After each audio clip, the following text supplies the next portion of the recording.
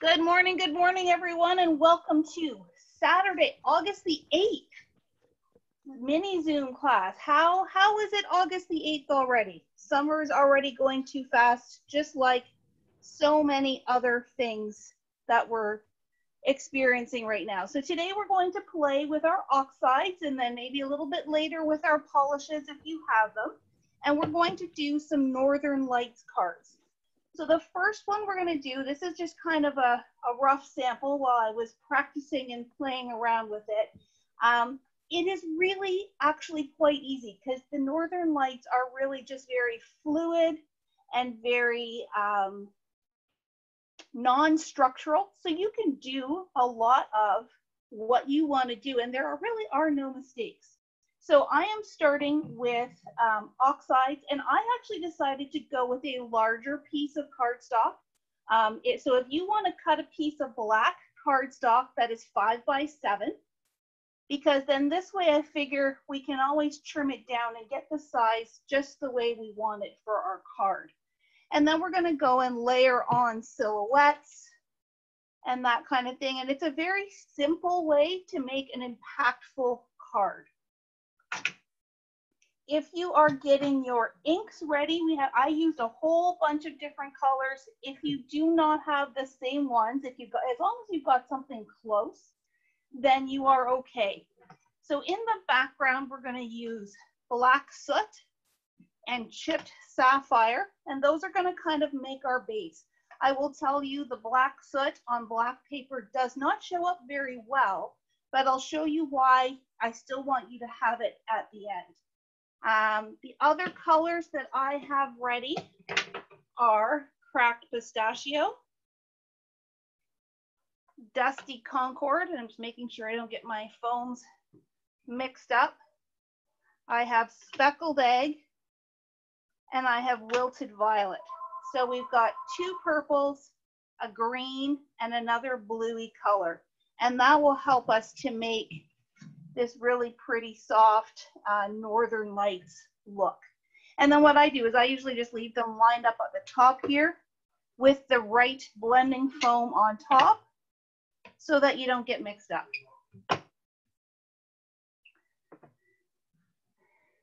So we're going to start with our 5 by 7 piece of black paper. I'm just going to lower my camera just a little bit. Sorry for the earthquake, folks. Just so you can get a closer view of what I'm working on. And hopefully I don't bonk it with my hands. So let me show you what I was inspired by. So I found this on Pinterest. This is from a lady whose website is called stampandcreate.net. I believe the post itself is from a while back, but she's just got such nice, pretty colors here, and I was really impressed at how easy it is to create this kind of Northern Lights look. You can see at the bottom here where she's got the black soot kind of blended in at the bottom to create that horizon, and then the Northern Lights above. So we're going to start with the chipped sapphire, and this one I am using a blending brush. If you don't have a brush, the foam is just fine. I'm kind of just building up my foundation for the other colors to go on. So I'm just gonna scrub my brush in there again. Sorry for the earthquake, I'm on a wobbly table. And just in a circular motion in the center of our card, I'm gonna build up this base. And it's gonna be hard to see because dark color on dark color is, sorry again for the earthquakes, not always easy to see, but it will really make a difference in the end. And you don't have to go off because we are potentially going to be trimming this down. So you can see I've just kind of got this area that has the dark blue as our foundation. At any time, ladies, if I am going too fast or you need me to repeat something, I am more than happy to do so. So I'm now going to move on to my cracked pistachio. And I know in my email, if you read read the fine print, I did suggest that you use the blending foams as opposed to the brush for this technique. That's because we're going to try and just use the sides. We don't necessarily want a full swatch of that color going across our page, but if we use the edge, we're going to get that streaky look to our Northern Lights. So it's a lot easier to get an edge when there is an edge compared to the blending brush. Now, if you are one of those fortunate people that has the smaller brushes, by all means, use the brushes. We just want small areas this time around. Oh, sorry for the squeak. So again, I'm going to ink up my blending foam. Try not to shake the camera too much. Because I'm right-handed, I'm going to be going from top left to bottom right. If you happen to be left-handed and go in the opposite direction, I don't think there is a right or a wrong way. As long as you do all your streaks kind of in the same direction. And I'm actually going to just smoosh it, rotate it a little bit just on the angle. So we just want to start doing streaks. And again, I'm just using the side and just kind of drawing these streaks diagonally across your page. And we are probably going to be going back and forth between our colors. So don't necessarily put your lid on in between. And right now, it's not looking like a whole heck of a lot. But trust me, as we start building it, it'll start to come together. And if you feel like your color, like I feel like some of my color here is still a little faded, I'm just going to go back in and go over some of those areas again. Try to keep that fluid kind of streaky look to it. All right, so there's our cracked pistachio. The next one I'm going to go in with is the speckled egg, which is a very similar tonality to the cracked pistachio, but it's got more of those blue-gray tones, so it just does provide a different shade. And again, just using the side of your foam. So now I'm going in different areas from where I had that cracked pistachio.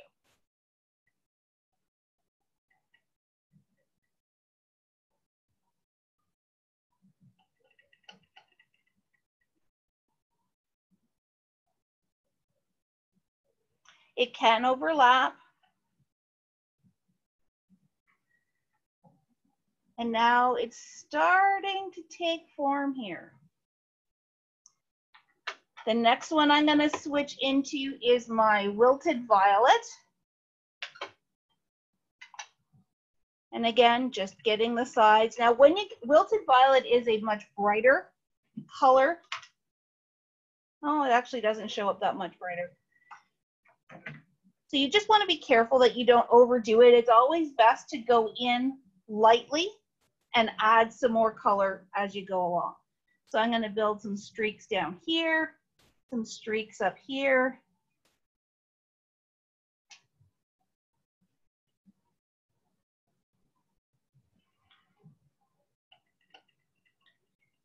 And if you decide to do more of these on your own, I do encourage you to experiment with some different color combinations.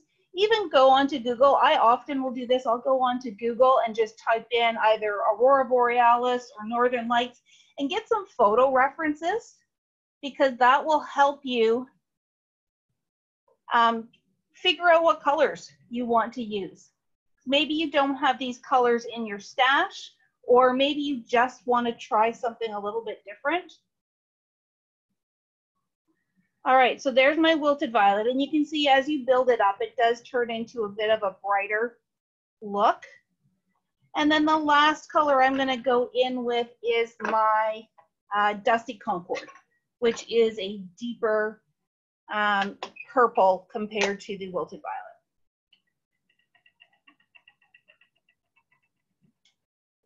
And just filling in some of the gaps. Now, I'm doing really quite straight lines as they did in kind of the sample, but I'm sure you've also seen images of the Northern Lights where they are more, they've got a curve in them, Once you've figured out your technique, then you can go in and start playing with shape.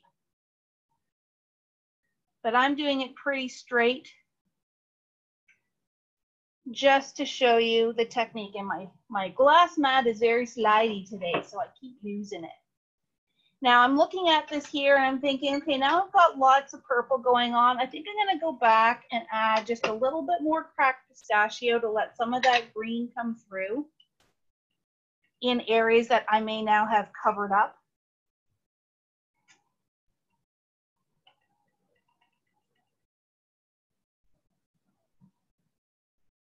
Because sometimes you want that purple to be the hero, sometimes you want it to be a little bit more muted.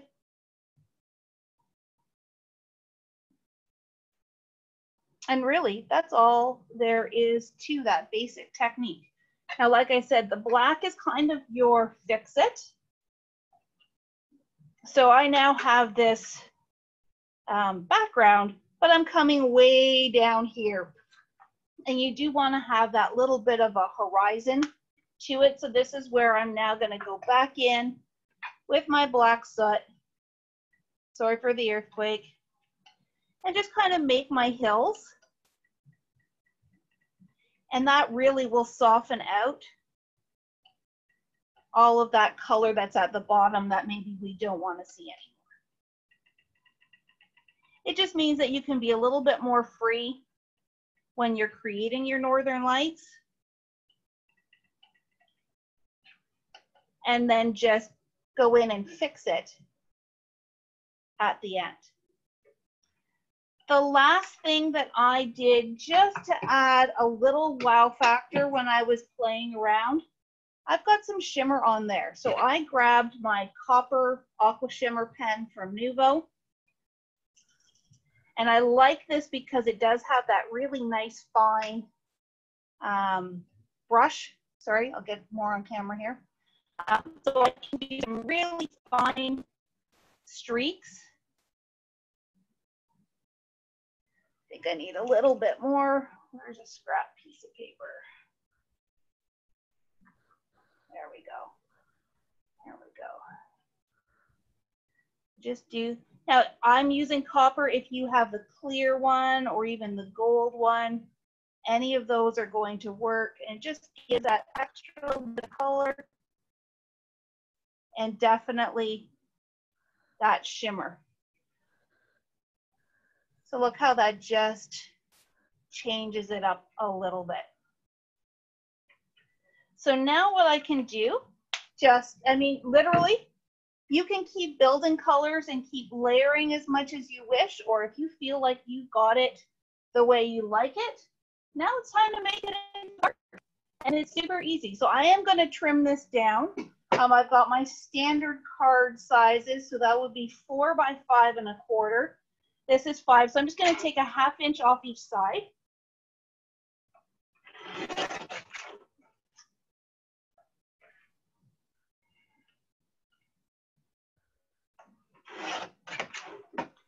And this is, so I may have trouble fitting this all in now, so I'm just going to cut it right here. This is at 6, and I want it down to 5 1/4 here. And here's something to learn. Wait till your Wink of Stella is dry, or your Nuvo shimmer brush is dry. I've got it now all over my trimmer guide, but the nice thing about the guillotine is that I can lift this up. I think I can even take it out and give it a wash down. So no worries there. And now because I trimmed off that bottom, I'm going to add just a little bit more black.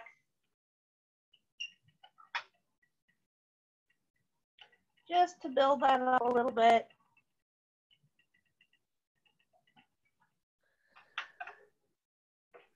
And I'm going to grab my card.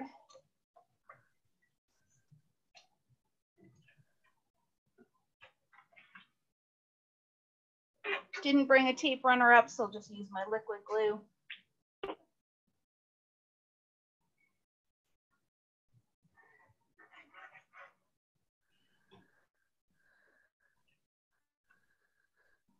center it on my card.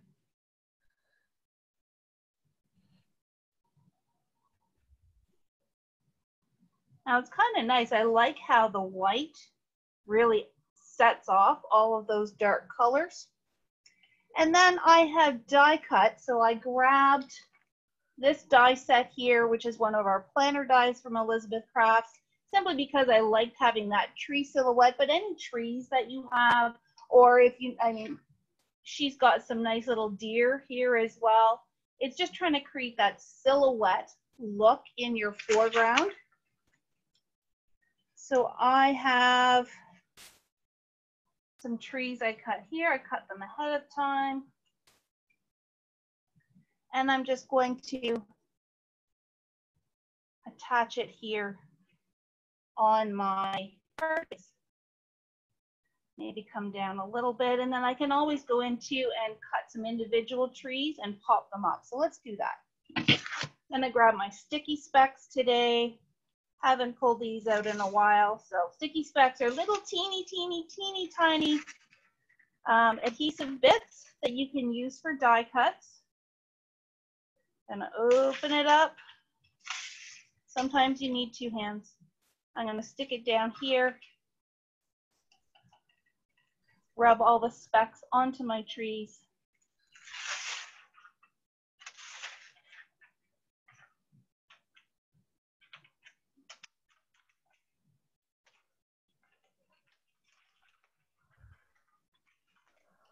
And you can see now I've got sticky stuff all over the back of my tree, so I didn't have to finagle with it, though it is sticking to my fingers. And place it here on my card. I'm gonna snip a few of this one. I had one that when I cut it, one of the ends didn't make it, so I'm gonna just snip some of these other trees off, grab my foam squares,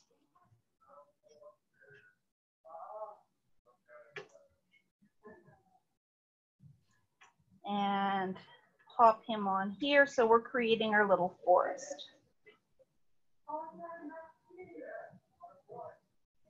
There we go. And let's do this little guy here. Oh. It's amazing how you lose stuff that you just had. All right. Oh, that one. And now we've got a little forest building there. So there, really super simple. If you wish, you could put a sentiment up here. Probably what I would do if I were going to do a sentiment, I would emboss it in white. The other thing we could have done that I did on this one and forgot about is I spritzed it with some water, and with the oxide ink, what it does is oxidizes to make kind of like that star look, that the stars are showing through those northern lights. So that's version number 1. Does anyone have any questions? I'm going to assume that if there is silence, we are good to move on. Now, Sheri, yes. If you were mass producing, would you recommend doing each individual card to do wet on wet, or could you do one color at a time on a lot of cards and then go back? I think you could do one color at a time and do a whole bunch. What you might also want to do is, like, if you cut a whole strip, did your northern lights all across the whole strip, and then cut it down into your individual card pieces. That way you've got more of a flow going. Does that make sense? Yeah. All right. So that is with the oxide inks, and I think it gives a really pretty soft look to it, and I love just that little bit of shimmer, but we're gonna take it up a notch. So if you remember with opal polishes, they are this creamy, almost like a lotion. It almost looks like your face cream, just though I wouldn't recommend putting it on your face. Medium, and when you put it on white paper, and I'll just do it on the back of my card here. So this one is lilac. So when you put it on white, and you really don't need a lot, I'm just going to scoop it out and then scoop it off. When you put it on white, it just gives you that iridescent, I don't know if it's going to show up very well, but you can see how when you move it in the light, you get just that really light shimmer of the purple. But when you put it on black or on a dark color, the color really sinks. So you see that's the exact same polish that I just put on this white one, but it brings out the color when you put it on black. So we're going to do the exact same technique, but we're going to use the opal polishes. So if you have polishes, fantastic. Go ahead and cut another piece of paper that's 5 by 7. If you don't have polishes, please feel free to keep practicing with your oxides or just watch, because I don't think this will take super, super long. I'm just going to show you the technique. I may not build it into an actual card. All right, so I have my black piece here. I have lilac.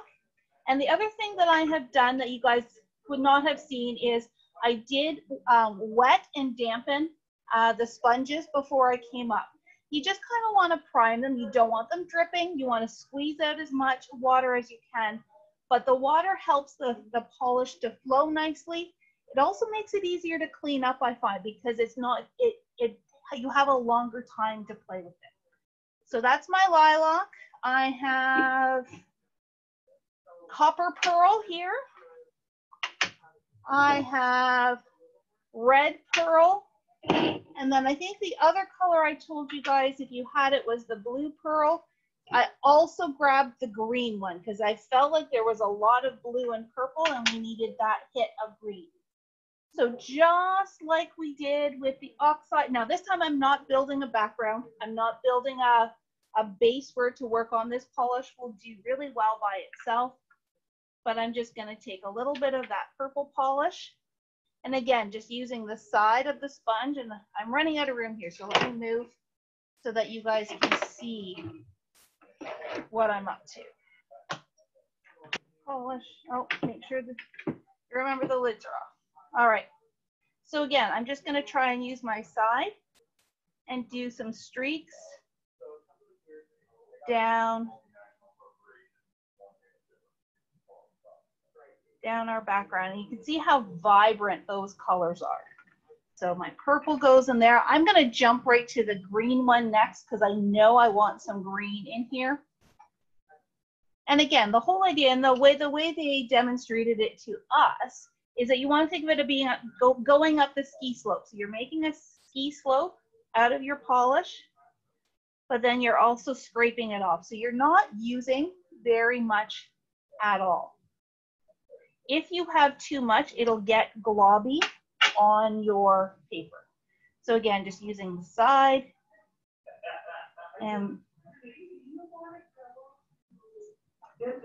there we go. So there's my green. And same with the oxide ink. You can go back and forth. Which one was this? This is the copper. I'm going to do copper next.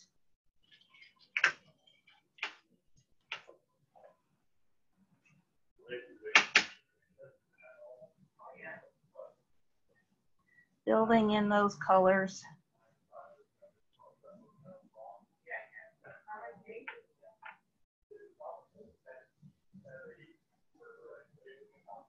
And now I feel like I just need a little bit of hit of that blue.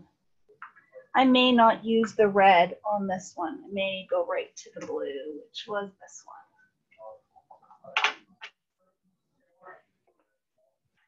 And I do try to make sure that I keep the right lids with the right pots and the right sponge with the right lids. All right. And just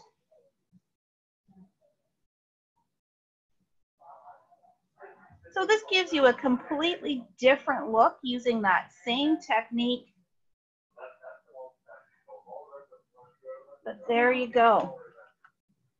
So you can see how that now has more of that shimmer. It's a little bit, I'm gonna say less soft. I didn't want to say harsh because that's not the right word, but it just gives you a slightly different look. So then once again, you could trim it down.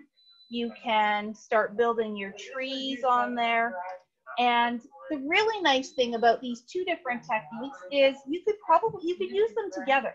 So you could do your basic background with your oxides. And then if you only have one color of the opal polish, use that instead of your shimmer brush to add that little bit of shimmer and shine. So I encourage you to play and to try some different color combinations and some different techniques. If you have other products as well that shimmer, it just gives that really magical look to it all. So there you have it, ladies. I am going to turn off the recording, and then if you have any questions, we can continue from there.